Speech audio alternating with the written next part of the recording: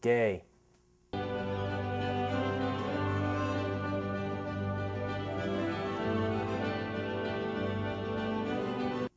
Queer.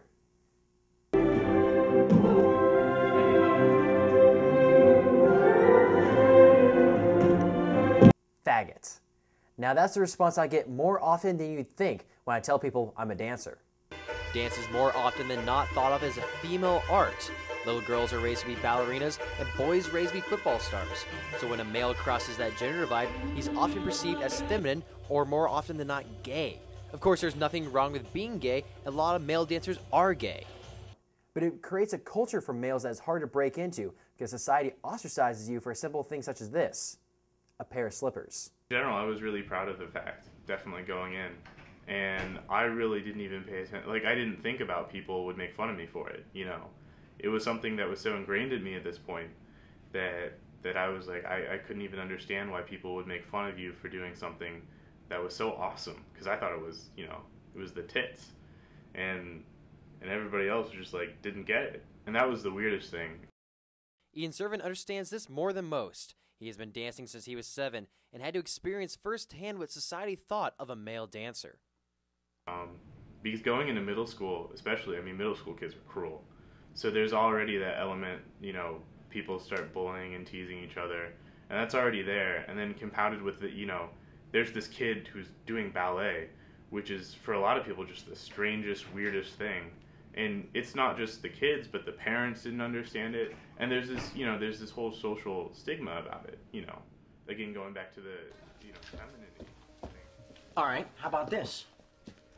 My nephew loves to dance. A gifted little boy, moves like a gazelle. How old is he? I don't know, 11, 12. It's hard to say. He's got a big head. Frankly, I'd love to have a boy in the class. It's hard to get males that age excited about ballet. Really? Because Jake is just ballet this and ballet that. Yeah, I'm sure. Tell you what, why don't you bring him by tomorrow? I've got a surprise for you. Not more food, is it?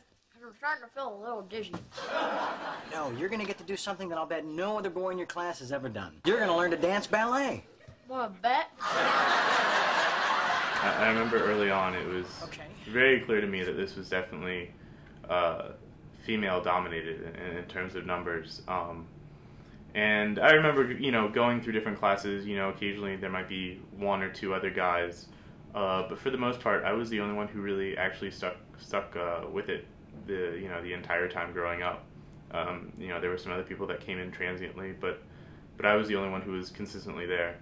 And that was really difficult. I was the only boy in the class, and I really didn't like that. There was a couple other boys in gymnastics with me, so that didn't bother me as much, but in the dance classes, it was only girls. It was a small town in Illinois, so I was bothered by that. Now I don't care. Yeah. That's like the earliest, this is like the most basic tease is like faggot. And obviously that has, I mean, people say that all the time. It's a normal, you know, tease, and that's a way that people talk to people. At first, you know, it was awful, and it was really demoralizing. And then through my experiences traveling and dancing with other guys and meeting so many gay people, you know, I just stopped caring. You know, there's nothing wrong with being gay. There's nothing intrinsically bad about calling someone gay. I just look at it as somebody saying something stupid, not hurtful. I don't know, like, it's sort of one of those things that what came first, the chicken or the egg. Mm-hmm. Like, because I'm gay, do I have a propensity for artistic endeavors or for dance, which I don't necessarily think is the case? Or because I'm gay, am I willing to indulge, or because I'm gay, am I willing to dive into a culture that's dominated by women? I don't really know for sure. There's a soft, especially in like a ballet tradition or even some of the more contemporary work, there is this softness and elegance to the way you move, and that's like an aesthetic that's sought after. There's the appearance that men can be effeminate, especially when on stage. But the amount of work that goes into being a dancer is in no way feminine, or, you know, it's very physical, it's very taxing, and all the cross training that you need to do, like lifting and just ab exercises, Pilates, sit-ups, all that stuff, is a very masculine endeavor, and it's an athletic endeavor. And if you look at athletes as, or athleticism as a more masculine thing, which is sort of not misogynistic but gender biasing, then it is a very masculine endeavor. Just because when I'm doing it, it's absolutely incredible and so intense. And I mean, you get winded and you get exhausted and you do strength training and you do all this stuff to build, your body in order to be able to do this, because it's absolutely exhausting. And then partnering, where you're working with other women, that's also just absolutely insane, because there are social dances where you dance with women and there's like an interaction, but then when you take it to this really physical extreme where you are literally using one hand to lift a woman above your head, like, that's crazy. Like, there's no way that you can't see that and think that's a very masculine thing to do, because you're just taking this woman and you're just manipulating her with your hands, and it's a very strength-based thing, and it's insanely masculine, really. It's dancing as a guy is really extremely powerful feeling. But masculinity and what society deems to be acceptable is culturally defined, and in other countries such as Brazil, they take on a different notion of dance.